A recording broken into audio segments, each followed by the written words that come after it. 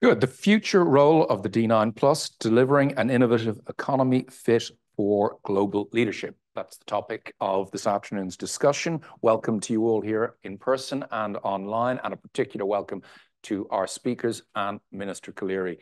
And also thanks to Amazon, one of our most active members, for supporting this event today. We've got a little more than an hour. We're running slightly late, so rather than me going into any formal introductions, I think you've all read who we have today. I'm going to hand over to the Minister to give the opening sort of 15-minute address. Thank you, Minister. Good morning, or good afternoon rather, everybody. My apologies. I was just delayed there. There's an incident unfolding, and our thoughts are with everybody who's being affected by it. But I am delighted to be here with you all to talk about D9. It's welcome everybody that's here, everybody that's online. I think D9 is something that's incredibly important for Ireland, an incredibly important forum, and will be even so next year when we chair it. And I look forward to welcoming it to Dublin. It emerged in Sweden back in 2016, and Ireland was a key player in its formation back then. At that time, the European Commission had a relatively new focus on digital, and a large package of files, which was collectively known as the Digital Single Market Files, were under discussion. A group of like-minded member states worked effectively together in Brussels on those specific legislative proposals. And following on from that work and growing from that work, the D9 was set up and had a higher level strategic, more long-term mandate. Essentially, in 2023, the vision of the D9 remains that what was established in Sweden back in 2016. It's a political and a public initiative. It's based in capitals. Representation is at a political level.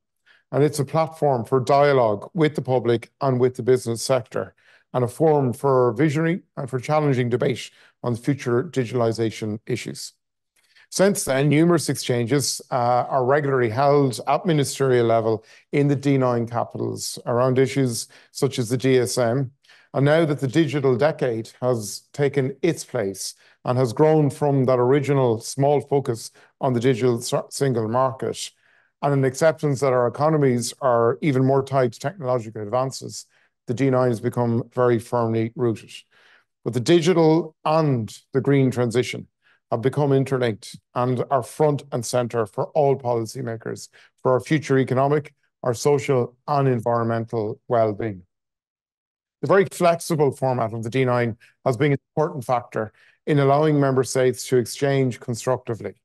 To use a famous EU phrase that my colleague, former Minister Creighton, will be well used to, there is a degree of constructive ambiguity around D9 moniker.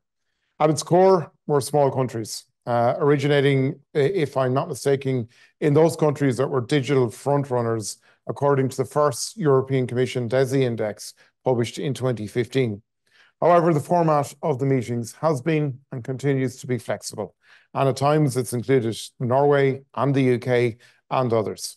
And now D9 has become D9 Plus and has grown to 12 members as envisaged when the group was first emerged.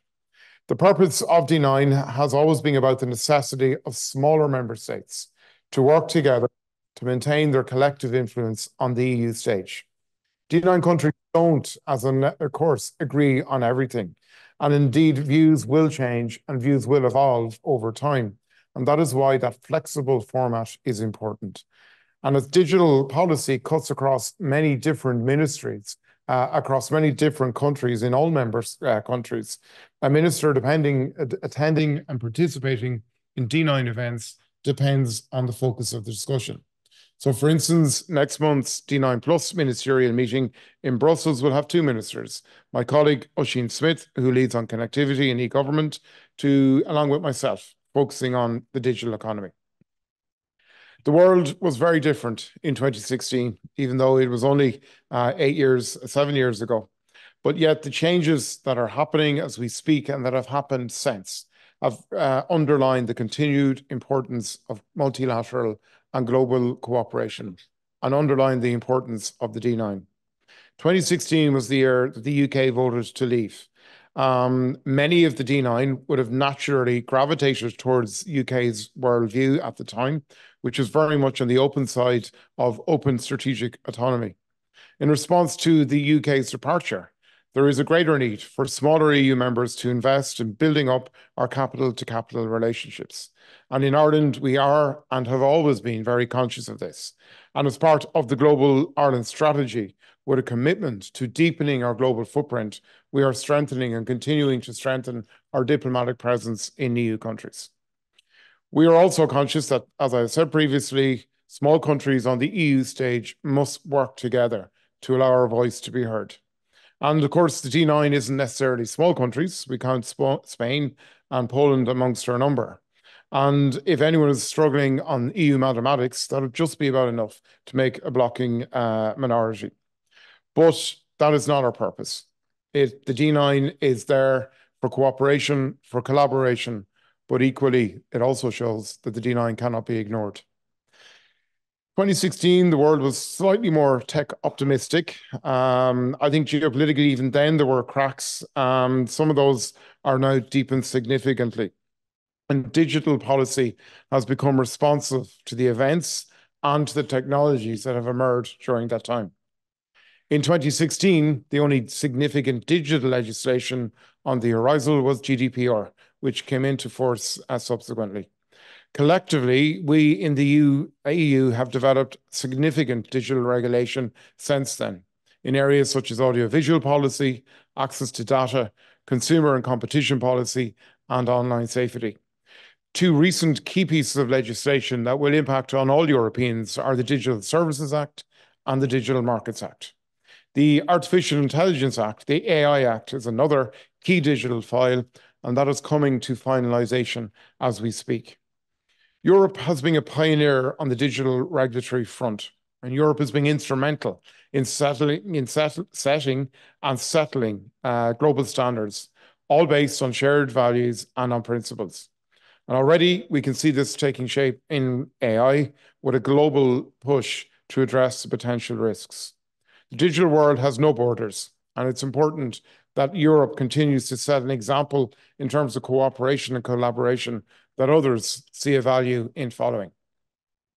Here in Ireland, we continue, and we will continue to play an outsized role in enforcing and in drafting this legislation. We are committed to providing the necessary legislation and the relevant resources for their timely and effective implementation. Commission Amman was formally established last March. It is Ireland's Digital Services Coordinator under the Digital Services Act, and it will also enforce the Audiovisual Media Services Directive and the Terrorist Content Online Regulations.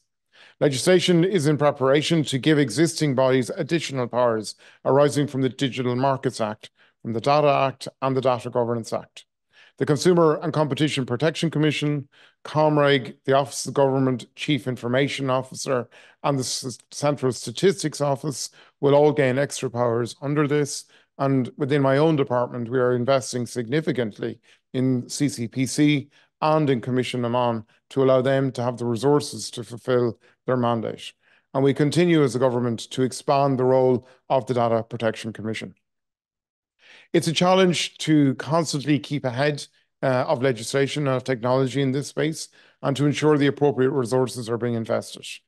We have excellent cross-governmental collaboration, which is essential due to the interlinkages between all of these areas and to ensure clear and effective structures in light of the importance of Ireland as the European place of establishment for 11 of 13 very large online platforms as designated. As these regulations take effect and begin to deepen, we will continue to maintain an ongoing review of resources to ensure that our regulators possess the necessary skills, staffing levels, and technological backup for effective implementation. Domestically, we are continuing to make strides in implementing Harnessing Digital, which is our national digital strategy. Our strategy aligns with the digital decade vision of the EU with its 4 pillars: digital infrastructure, digital government, digital skills, and the digitalization of business. A progress report will be presented to Cabinet shortly.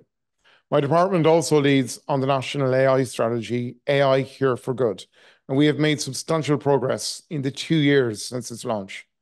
This year's DESI index continues to show Ireland's strong performance relative to our EU peers, but we must continue to strive to improve in order to meet our very ambitious targets in relation to digitalization of business, which includes an update of big data, cloud and AI to 80% of businesses, which Enterprise Ireland, our local enterprise office network, and our 4 European digital innovation hubs are continuing to drive. We are finalising the Grow Digital portal, which will allow companies to access their digital presence, their digital maturity, and to find solutions to suit the specific company to meet the targets that we're setting. And we are examining how to broaden eligibility for digital funding schemes. The close engagement between D9 and the business community, which I mentioned as the founding principle of D9, has been solidified through the B9, with IBEC instrumental in this group. B9 now meets alongside D9 to facilitate this dialogue and ongoing communication. As I said at the outset, Ireland will take the chair of the D9 for the first half of 2024. The D9 ministerial gathering will be held in April, and it will coincide with our annual Digital Ireland conference, which we will be hosting in Dublin Castle on the 18th of April. This conference, the first iteration of which we ran this time last year, will be a very exciting opportunity to engage business community, political community, the academic, and key players in our local innovation ecosystem, and to get them together in discussions in the one venue. The 2 themes for the Digital Ireland conference will be AI and looking to the digital priorities of the next European Commission. The D9 Plus Ministerial will discuss the importance of a consistent, of a coherent, but also of an innovative approach to EU digital regulation. We want regulation. We want to ensure that it works, but that it works with and not against innovation and economic opportunity. We will have, I'm sure, and no doubt, also use the opportunity of that time, maybe 2 months out from European elections, to discuss priorities for the next European Parliament and the next European Commission in this space. And I'm absolutely determined that Ireland will use the full 6 months that we hold the D9 Plus chair to share the Irish vision that a proportionate approach to digital regulation will lay a strong foundation for an innovative, a thriving, and a lively digital single market in Europe, which respects those 4 key principles of D9 that I outlined at the beginning. I look forward to you all joining us in Dublin Castle in April. I look forward to engagement on D9 and D9 Plus issues with the IIEA between now and then. And I look forward to hearing about today's discussions. Vermíle Mágaibh. Many thanks, Minister, for that. Exactly to time as well. Before joining our panelists to respond and give their own perspectives from Belgium on screen, from Spain to my left here on the panel, and from Ireland, let me just do a couple of the standard housekeeping notes. Your questions are very welcome. Anybody here, just indicate to me at any point during the course of the discussion that you like to pose a question. Anybody online who wants to put a question, I'm looking at a screen in front of me. They will come up and I'll be able to put those questions to the speaker. You might identify yourself, whether you're here in person or online, so that we know who you are. And also just to remind everyone, everything today is on the record, and that includes obviously anybody posing questions, as you might imagine. So with that, let me go to our first speaker, first panelist, I should say, Alberto Gago Fernandez, who's advisor to the Secretary of State for Digitalization and AI of Spain. Thank you. Thank you very much. I don't have a speech as such. I will just, give a few comments on what the minister just referred to. Spain is indeed one of the D9 plus countries since 2021. We enter into this group quite late, but because we had a commitment and the firm belief that the group can solidify impact in whatever is going to happen in the future of the Commission, and also in defining all the political priorities that the Commission was going to have. And this happened. This was very clear when we signed the declaration on the digital decade back in 2021, together with the D9 plus countries, and that had a real impact in how the Commission defined the digital decade policy program that was then put into a decision, and it was then adopted by all the member states in the in the council and also together with the parliament, the co-legislator.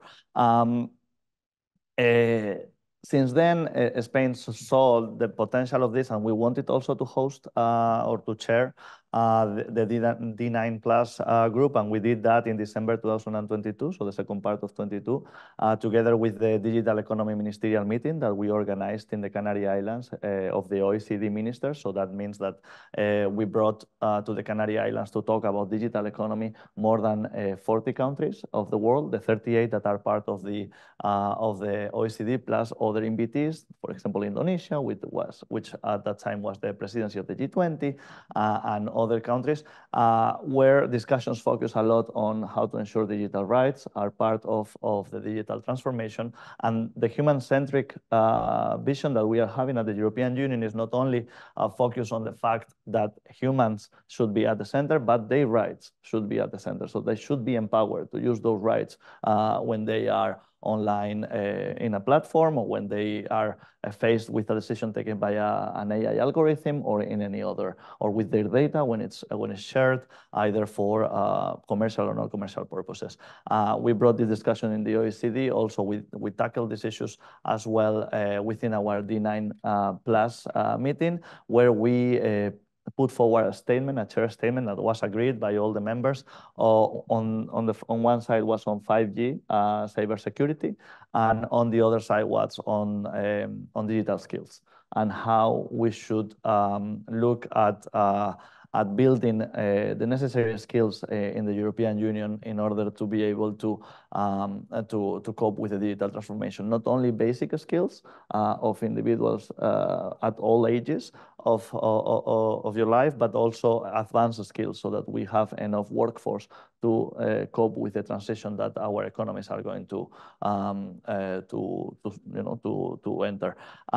In this regard, this was also key because on 2023, I don't know if you know, but it was the year of skills for the European Union. So that was interesting to see how all the Digital 9 Plus states were proposing initiatives that they have done nationally. For example, Ireland proposed a SkillNet initiative, and that could be an example that can be scaled at European level through more harmonization, from more coordination, and also to have enough information for the policymakers at the European Commission to build future policies on advancing digital skills. And now, after the D9, so we are holding at the moment the presidency of the Council of the EU. You all know this already. We have one of those. It's called in English golden presidencies, because it's supposed that you have to finish all the legislative action that it's already negotiated. In Spain, we call it the brush presidency, so that you brush things away. It's a bit funny how the translation is there. So we do have, we focus on that matter. We closed the EIDAS, the Digital Identity, European Digital Identity Regulation. We closed the Europe Interoperability Act in order for public administrations to be interoperable with all of them. And we are now in the verge of closing the Cyber Resilience Act, that it's about software and hardware and IoT products, the cybersecurity of those products and software. And also we are now in the final stages of the negotiation on the AI Act. That, if there are questions, we can also talk about this too, because I'm involved myself in the trilogues and the technical meetings on that aspect.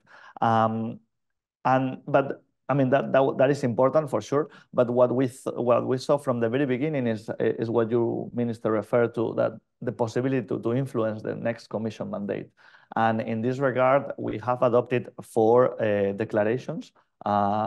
2 of them with Ireland, one on the development of human-centric and rights-oriented neurotechnologies, for the future of the Union, because it's important that we look at these technologies that are going to help us overcome some of the challenges in degenerative diseases, for example, but also are going to open up a lot of competitiveness in the area of education and also entertainment. So we need to develop these technologies. Spain, the European Union have a lot of potential on being at the forefront of these technologies, but we need to do this always considering our vision of human centricity and rights-oriented. As well, we have adopted another declaration on European startups and scale-ups on the need that we need to have, on the need that the Commission needs to put forward a strategy on this aspect in particular that goes throughout the whole life cycle of startups and scale-ups, not only on how to create new startups, but also on how they exit to the market, or their exit strategies to the stock market, sorry, or also the challenges that they may have with regards to attraction of talent or attraction of finance or investment here in the European Union. Apart from that, we also adopted a presidency declaration on a trusted data with trusted cloud to produce trusted AI in the context of Gaia X, which Ireland, I believe, is also part of this family. And finally, last week we held the AI Alliance in Madrid, 16 and 17, and we adopted another declaration with 15 countries, 15 states from Latin America and the European Union to reinforce and cooperate and converge on AI policy and regulatory frameworks, so that whatever we do at the European Union, it also becomes, as you mentioned, Minister, a global standard in the world. As it happened with the GDPR, we, from the Spanish presidency, we see that it's clear that all the legislation that we are putting forward together is going to become a golden standard, because it's the top standard that companies will have in the world, and it's easier to adopt that standard and apply it across the board, rather than modulating your policies, your internal commercial policies to each and every country. And with this, I mean, this is what I wanted to bring to the table, how important it is that countries that have a vision, they get together and they put it forward in writing, in papers, in declarations, either if it's as D9 plus or if it is in the context of the Council presidency that Belgium will get in the next 6 months. But it's important that it's out there, because then Commission and the European Union can be influenced and can be inspired by this and have already a basis on which to work. Great, thank you, Alberto. Let me just say that the Minister, I understand, has to leave quite shortly. Few moments. Great. So before moving on to our second panelist, Lucinda Creighton, who's the CEO of Vulcan Consulting and a former Minister of State for Europe, as most of you will know. Thank you very much, and delighted to be here. Thank you for the invitation and for the opportunity to exchange some thoughts on what is a really important topic. One that has, I suppose, been a theme for the Irish government for a very long time now, in terms of advancing the digital innovation agenda, the digital single market. I mean, probably for 15 to 20 years now, that has been a core theme of pretty much every government. And I suppose the question that we have to pose and that we have to reflect on is, well, how do we actually make that a reality, and how do we maybe move beyond the ambition or the sort of objective, and actually become a little bit more effective at implementation and action. And that's no mean feat, that's for sure. When it comes to the D9, when it was founded in 2016, I think that there was a real sense of momentum. There was a sense of urgency.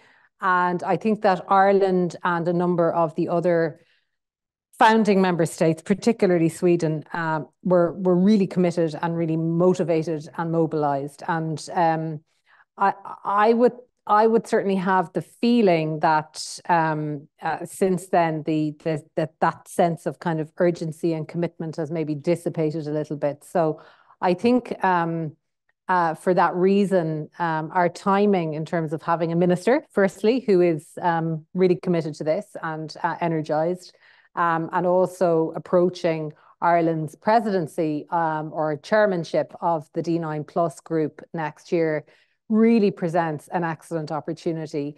I mean, if you look at the objectives, the original objectives of the D9 group, I think they are legitimate. I think they are worthy. I think probably everybody in the room and most people would subscribe to them.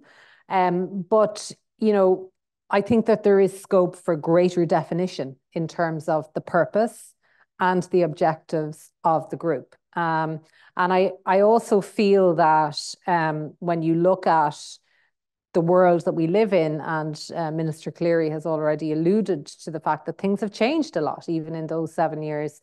You know, the context of the geopolitical challenges that we have faced and that we now face are extraordinary. If you think about it, we've just lived through a pandemic, which catapulted lots of people into the digital world that weren't part of it or were, you know, detached from it up until a few years ago. So it has really accelerated and catalyzed the evolution of our digital agenda, if you like.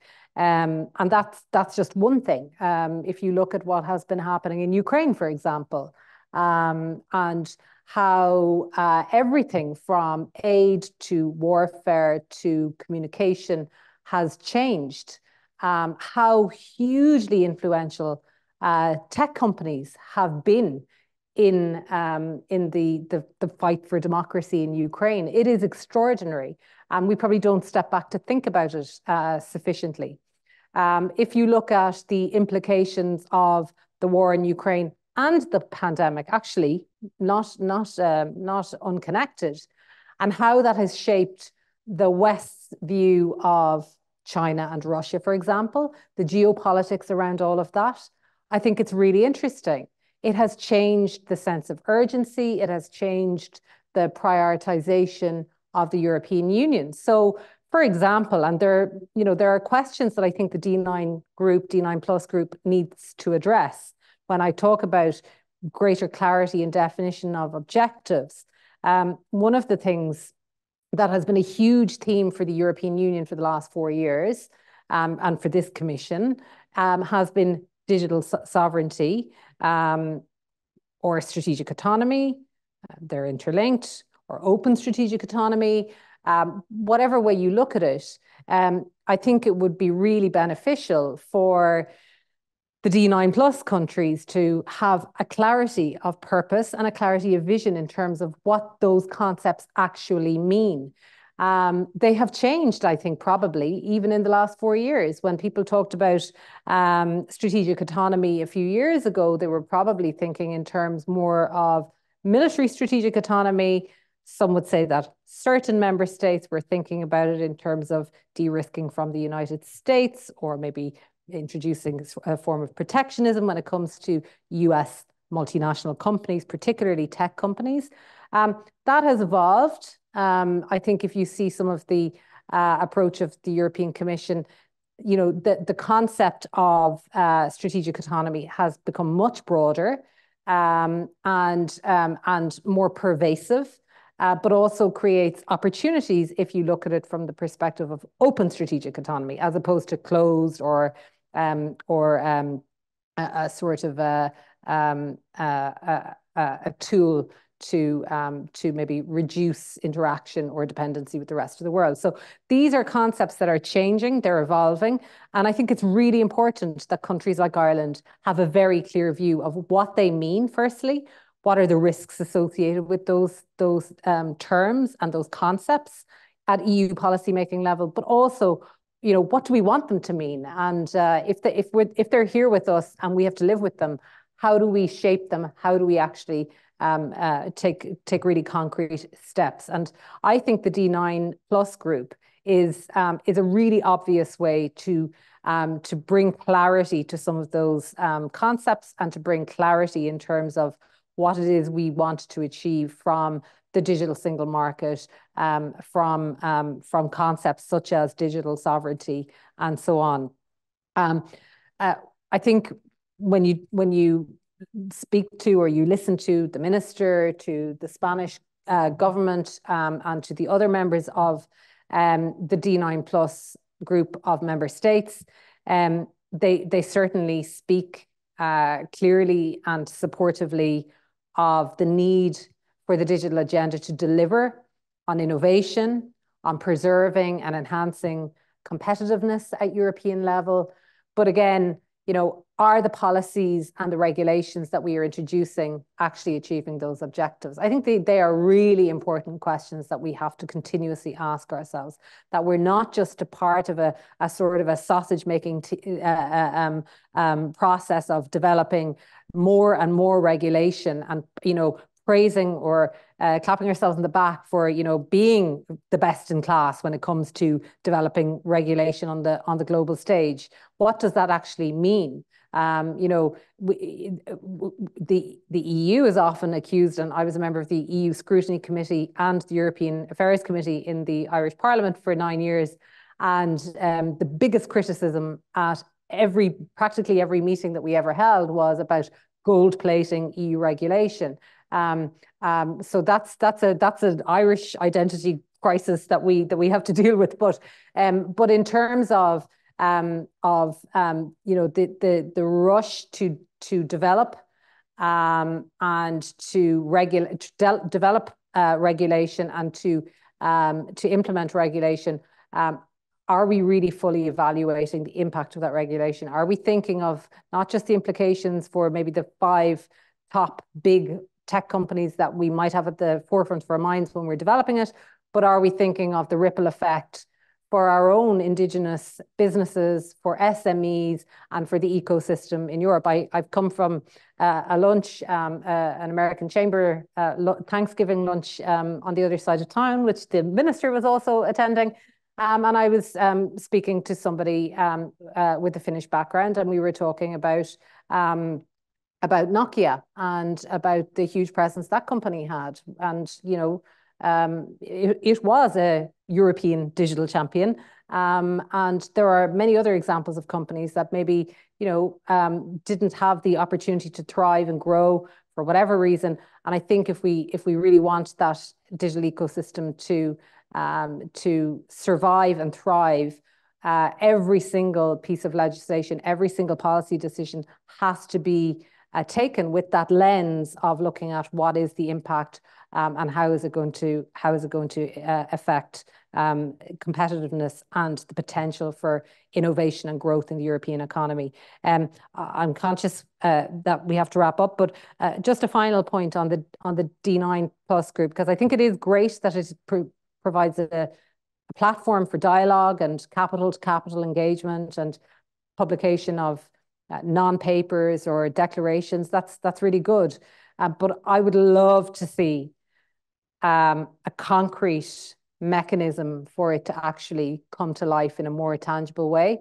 I think that the Digital 9 Plus group would really benefit from a secretariat, from a presence in Brussels, because having a dialogue between the capitals is really important, but legislation and regulation comes from the European Commission.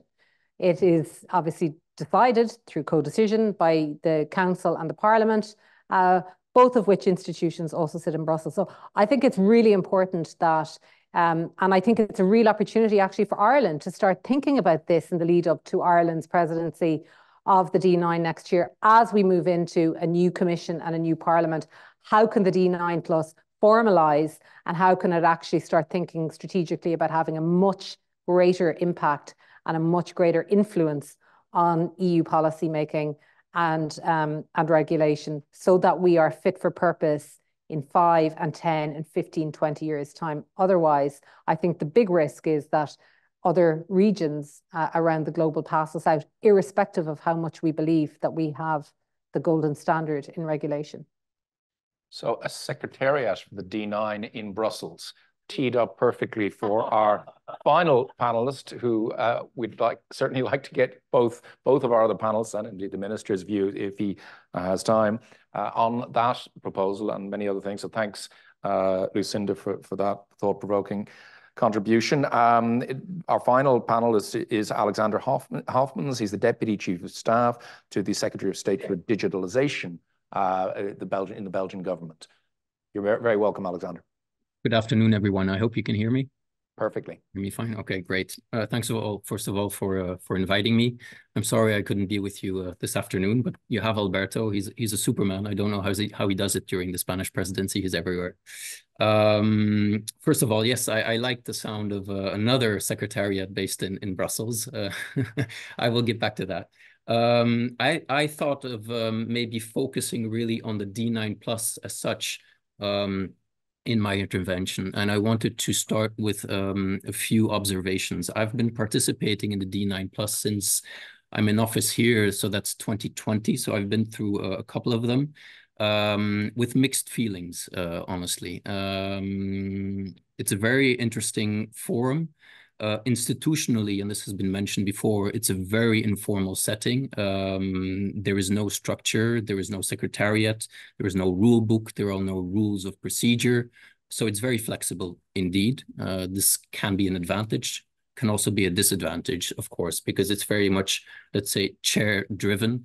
And I think we've seen, at least from my experience, that there is no real intensive dynamism in the D9 plus as such up until now. It's been limited, let's say, to a meeting that is being organized during the presidency or the chairmanship of the D9 plus. But throughout, let's say, the chairmanship, there is little dialogue. In terms of composition, we are now indeed the D9 plus counting 12, but I have to say that de facto, I would say that we're already 14 because Romania and Slovenia have been invited to participate in the past D9 plus sessions as well. Belgium has invited them as well to participate. And of course, other member states of the EU regularly come knocking on our door to discuss membership. And there was a very courageous attempt by the Spanish chairmanship of the D9 plus to try and structure a dialogue around this issue of how do we deal with this. There are no criteria. Basically, a member state sends an email to the mailing list, and then we discuss it electronically among the member states. But there is not really any standard, let's say, or a criteria. Of course, originally, it's the DESI criteria, but I have the feeling that we've maybe lost a little bit track of that perspective. In terms of composition, what is interesting in the D9 plus, of course, is that there is a mix with what we call the B9 plus, so it's the business federations of the member states. And this is a very interesting setting, of course. We always try to do a mixed composition during the meeting of the chair, and I will come back to that as well. Third observation is in terms of the content. Basically, the chair of the D9 plus has a certain wish list, let's say thematically, that they want to bring to the table and discuss. There is not necessarily a link with, for example, the Telecom Council. For some issues there may be, for others there isn't. Again, very flexible, positive, maybe also some disadvantages.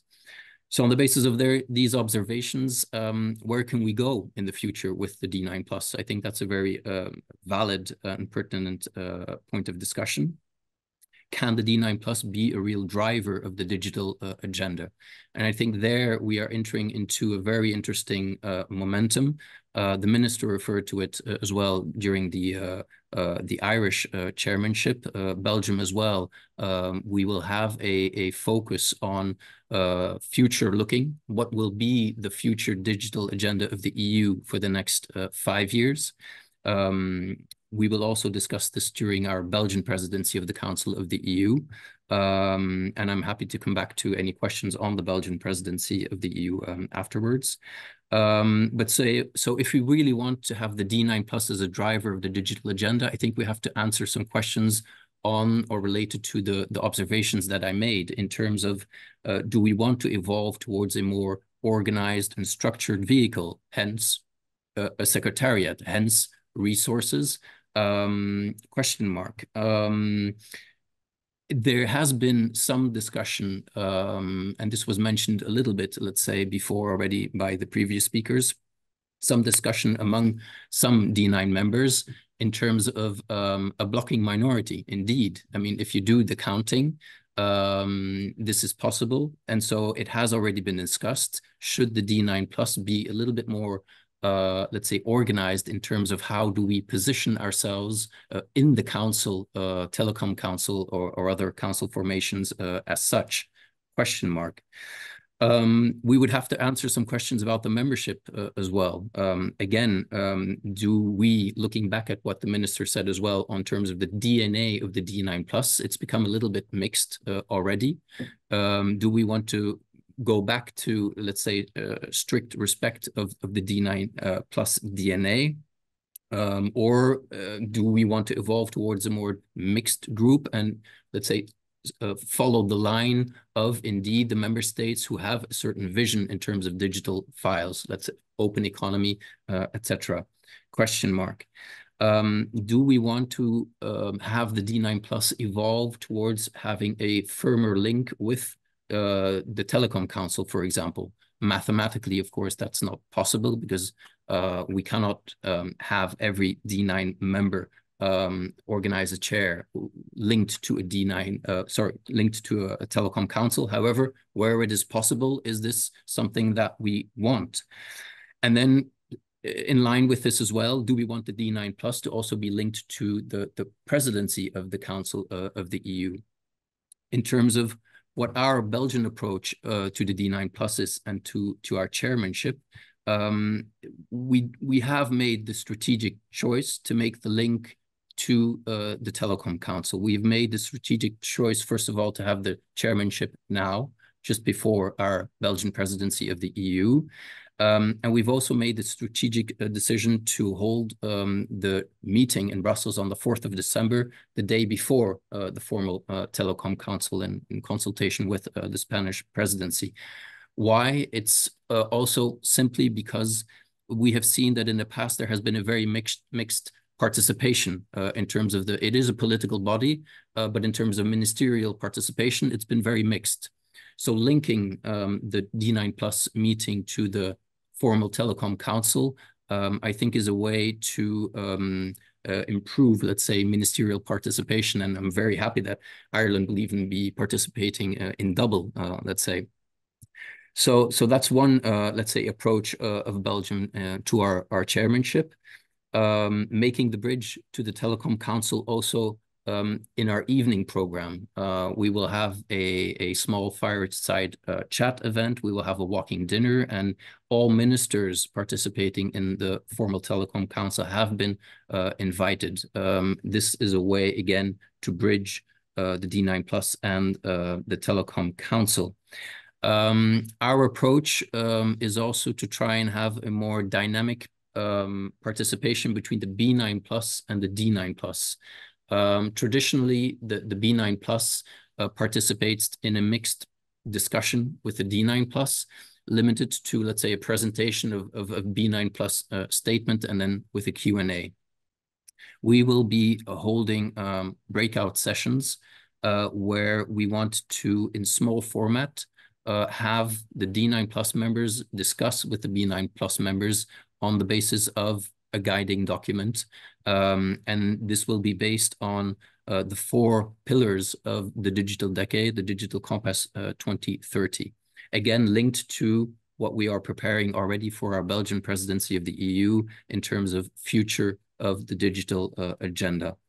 And then lastly, but maybe not least, is that Belgium is preparing council conclusions on the future of the digital agenda to be adopted on the formal council on the 21st of May. It seems logical to us that we consult the D9 plus in the drafting, of course, of the council conclusions, besides the usual dynamic that takes place in the Telecom Council, of course. So I want to wrap it up here. This is our take on the D9 plus, where it stands now and where it could head in the future. Thank you. Thank you, Alexander. Very straightforward views there, which I'm sure will contribute to the questions and the discussion we'll have. So as I mentioned, open to questions. I'm just going to have to head, unfortunately, to another commitment. And just very briefly, that idea of secretariat. Well, let's see. We won't talk about secretariat, but what I will do is I'll share this recording with our D9 Plus colleagues to provoke discussion. Alexander set out a very ambitious schedule, but one thing that strikes me, we're very aligned with the Telecoms Council, but the Competitiveness Council also meets that week. So I'm going to be at Compet later in the week, and digital is crucial to competitiveness as well. So I think we need to probably align it to more councils, but I think Lucinda set us really good targets and discussion for our presidency and for our chair. And I look forward to following on for the extraordinary work that's been done by Belgium into next year. And we may have one of these discussions again as part of it. Right. Thank you. Thank you, Evan. Thanks. Thank you, Minister. And I want to acknowledge the huge work that's been done by the Spaniards to try and get the AI legislation over the line. It's been extraordinary commitment, and it won't be for the want of effort if it doesn't make it. So, thanks. Thanks a lot. Thank you. Maybe just kick off on that AI legislation. What did the panel think?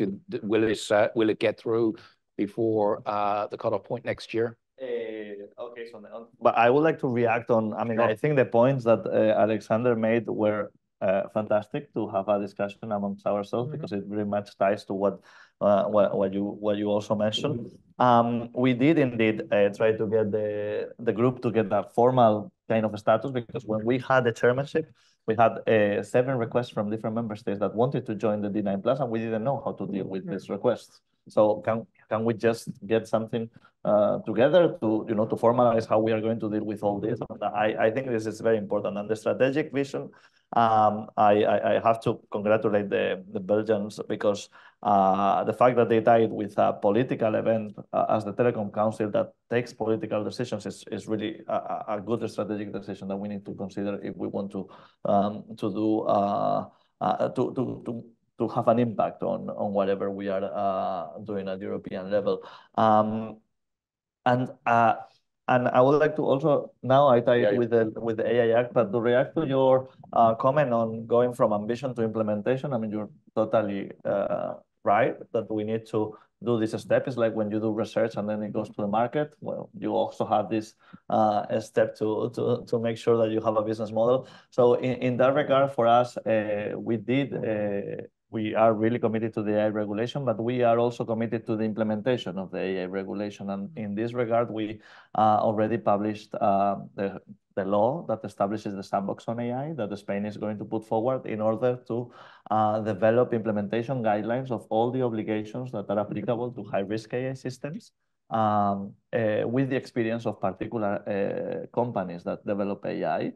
And then these guidelines that will be finalized by the end of the following year, possibly, will be put at the service of everybody to be able to implement the regulation in a clear way. Not only having an obligation that says you need to have human oversight, or your system needs to be cyber secure or robust, but what does it mean that in practice? And then we develop like 100 pages per obligation that says, well, tip 1, you need to do this. Tip 2, you need to ensure that your database is structured. You don't have this type of blank, and you have your data representativeness in terms of sources and so on and so forth. But I believe this is something that all member states should get one of those type of initiatives and put.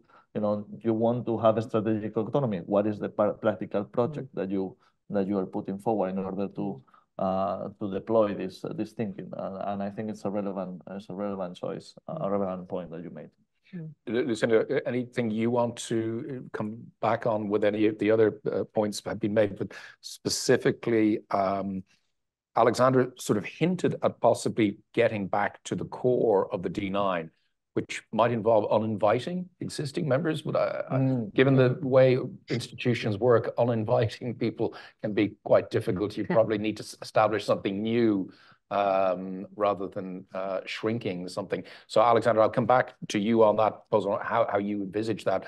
But Lucinda, you first, and any other reactions you have to anything else you've heard. It could become a process of natural attrition. I mean, if you start to sort of agree on common principles membership, then, you know, it may become a natural process in a sense, where you may have perhaps members that are not, you know, not fully committed.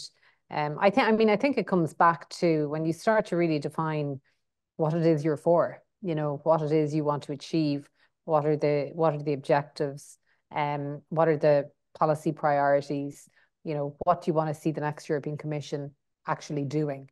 And, you know, if a cohort of member states start to think in that way and actually start to formalize it, you know, not everybody's going to agree. You know, that's just the way it works.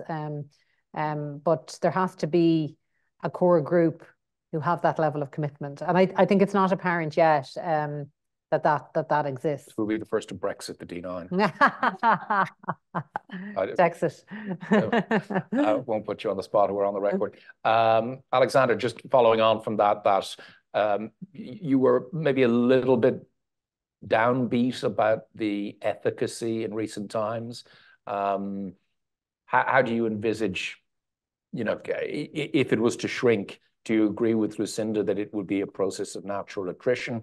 Do you think that some of the more committed members have to create something separate? I think, well, first of all, everybody will realize that it's politically very difficult for ministers to say no to member states requesting entry. So this is always a very delicate balancing act, let's say.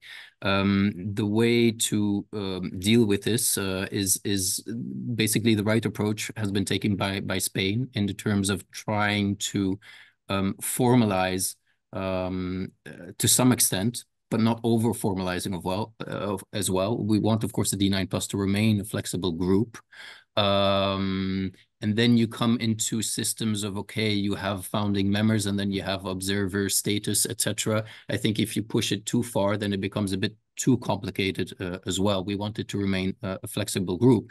But I think only by standardizing some issues, by having a common agreement, but in a somewhat more formal way, can you create, to put it like that, a sort of like a barrier around the group without excluding, of course, the possibility of interaction with a wider group. And I think that's what we tried to do with making the bridge to all of the 27 telecom ministers in our case, to have them involved as well in the D9 dynamic, allow for B9 plus members to interact also with the 27 ministers of the Telecom Council.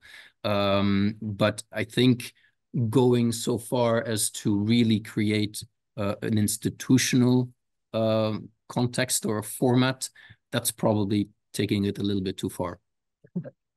Okay. Alberto, in terms of, you mentioned the sort of the EU's regulatory power globally. You know, I was thinking when you were speaking about how much things have changed in the ministry since 2016, you know, 2016, it was the expression, Americans innovate, Europeans regulate, and Chinese emulate, or emulate, or I think was the term. That's clearly changed in terms of China these days. I do wonder if Europe in the services sector is not as influential as it has been in the goods sector, internationally traded goods. Is any sort of, the US never adopted a GDPR, for example. You know, is Europe's capacity to regulate AI with the Chinese going as fast as they are, with so much happening in the United States, obviously, is Europe, either of you? Yeah, I mean, I think this is a fundamental question, because I think that we can be guilty in Europe of believing our own propaganda and really believing that we are setting standards for the rest of the world. I remember there was a big focus in California because some governor, probably not a governor, some elected official in California suggested that they were going to, you know, take GDPR and sort of copy it verbatim. And that was a huge story in The Guardian, in Politico, everywhere. And then actually it didn't happen. We never heard about that, you know. So like there's a little bit of, I think, of Europeans getting a bit carried away with our regulatory might. And actually, I think where we're really missing a trick is, because where there really is the capacity for regulatory might, is if we do it on a transatlantic basis. when Europe, and I understand and I appreciate, particularly, you know, with the political flux, shall we say, that we have witnessed in the US in the last 8 to 10 years, it hasn't always been easy.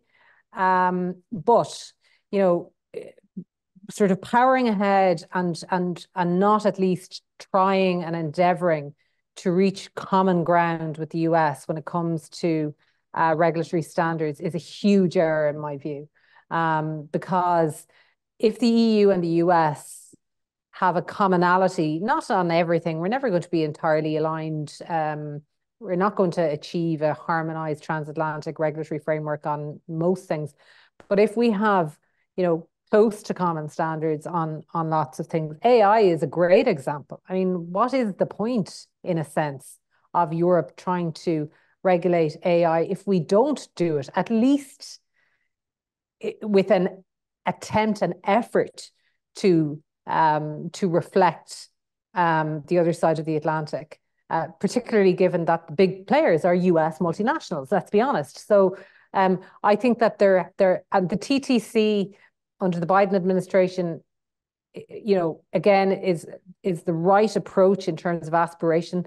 But frankly, I was on a webinar with another think tank, a transatlantic think tank, a couple of weeks ago after the TTC, with a lot of people who were really involved, including people from the US administration. It was so downbeat, and from Brussels as well. And it was so downbeat because it's really not making a huge amount of progress. That is so short-sighted from our point of view. It is so short-sighted. The EU and the United States need a bit of a wake-up call, because if we don't set the standards, then, you know, China and others will fill the vacuum. But I'm sure people know, with the Trade and Cooperation Council, is that sort of institutional framework to the US and the EU to deal with these sort of trade technology issues. So interesting to hear that what you're hearing is that it's quite downbeat in terms of functionality and success of the council. I would like to react to that because, for example, Brazil is going to adopt a data protection regulation, which is very much like the GDPR. There is a lot of examples out there in the world that are copying the standards that we are putting on data protection. I believe this is I hope, maybe I don't believe, but I hope this is going to be happening as well with the AI. But what we have seen around the world, China is also regulating on AI. But I mean, for the objectives of the party, you know, but there is regulation out there. The US just published their executive order. It's not legislation as such, but it has some kind of might on companies developing AI, obligations on red teaming, for example, strategies on transparency and documentation, which is important. And it empowers the different offices like the Trade Commission of the US and others to act on competition, on data privacy, for example, as well in many aspects. If you read the executive order, many of the aspects that are reflected there are also, you know, somehow taken or very much aligned with what we have in Europe. So I believe there is and to have a bit of controversy here, no, but that I believe that we do have this kind of let's say might over others setting the standards, because we've been talking about regulating AI since 2019 in the European Union, and suddenly we are going to Bletchley Park, and then everyone is talking about governing AI, regulating AI. The UK, the US, China, the similar narratives that they are putting forward. So it seems that, I don't know, we led the way somehow to a certain extent as well. That doesn't mean that there is. Yeah, sorry, Alexander. So just finish your point. Alexander, I see you want to come in, so we'll come to you next. And just another thing is that so we also have the strange dichotomy as well.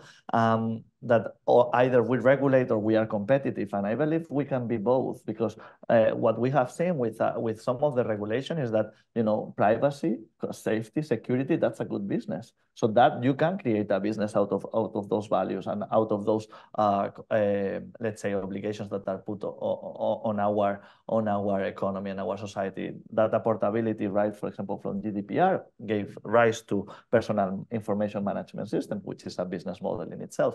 I believe the Digital Markets Act will give right to many startups entering into markets that were before controlled by gatekeepers like the big tech. So I believe there is also potential for competitiveness with that coming from the regulation. Yeah, I think it's always important to say that good regulation can actually be pro-competition rather than exclusively burdensome for businesses. Alexander.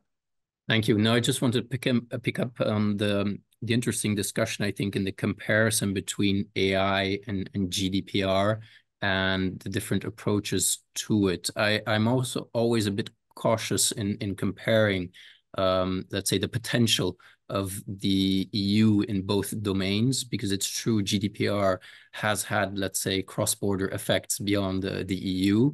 But I think we have to be careful in approaching both, let's say, issues. Regulating AI is regulating the use of a technology, whereas the GDPR is regulating, let's say, basic components of any type of technology.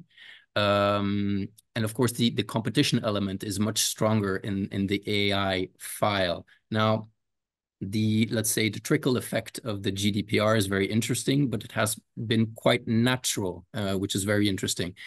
I don't know to which extent for the AI it's going to be that natural. So I think it's going to need a little push. And I think there, the focus on governance and global governance in terms of AI is going to be quite crucial. And this is something that we want to highlight as well during our presidency. It's where we want to pick up the ball, where Spain will hopefully end the trilogue of the AI Act. We want to go beyond the AI Act and look at the different issues that are being discussed in terms of governance of AI, be it the OECD, the G20, the G7, United Nations. Everybody is setting up some kind of governance mechanisms in terms of AI, and you don't have that in the GDPR. I think it's good because it means there is let's say a natural flow that's being created in terms of in terms of having a dialogue on standards of AI, something that is missing in GDPR, but didn't really seem that necessary because there was kind of like a natural flow or overflow, let's say.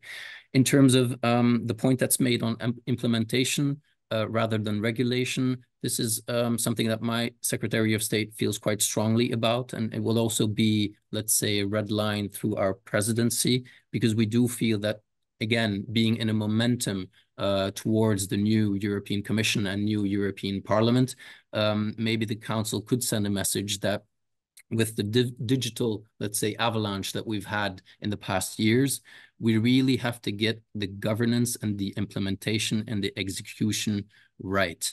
And this is going to be a struggle for quite a number of member states, not to mention small member states. Again, maybe a role for the D9+ here, and not to mention for states which have quite complex institutional mechanisms and systems like Belgium. So I think this is something that we should think carefully about, and where we should try and create synergies between all of the governance systems that have been pushed forward, be it through DSA, DMA, Data Act, DGA, whatever you have. I think this is going to be a crucial debate. So a little bit more focus on the implementation, maybe a little bit less focus on the regulation, even though we all are quite conscious of the fact that I'm sure that the next European Commission already has or will have a couple of files in their drawers that they're going to take out quite soon. And in terms of AI specifically, I think it's going to be interesting to see whether we will now have a general regulatory framework, but will we head towards a more sectoral approach also in terms of regulation of AI? Okay, thank you. We've hit 3:45. I'm ruthless about ending on time. We did start a little bit late, so I'll entertain any final point or comment by either any of the panelists or anyone here or online. If not, gone. Okay, we're going to conclude at that point. I'd like to thank the panelists for a lot of detail in their presentation. I hope it added to your body of understanding of the whole of all of these issues. So thanks to our panel, thanks to the Minister, and thanks to everyone who attended both in person and online. Thank you. Thank you.